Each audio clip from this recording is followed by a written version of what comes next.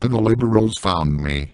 They tore my dress. They tried to take my bra for gender equality, but I got it from protectyourchastity.holiness.blogspot.nl. That's protectyourchastity.holiness.blogspot.nl for super cheap. Only $40 with the promo code Irreverend.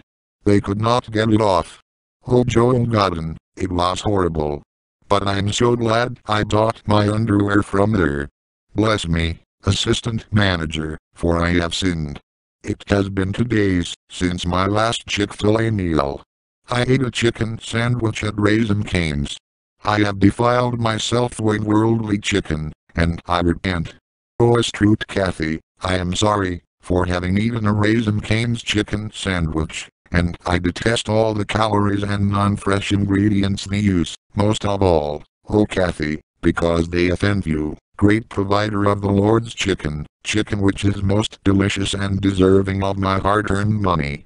I firmly resolve, with the help of your grace and convenient locations with drive-thrus within a few miles of my home, to eat at Popeyes no more and to avoid the temptation to eat KFC, Popeyes, and other heathen chicken.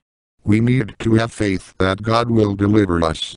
Faith is what sets us apart from the liberals.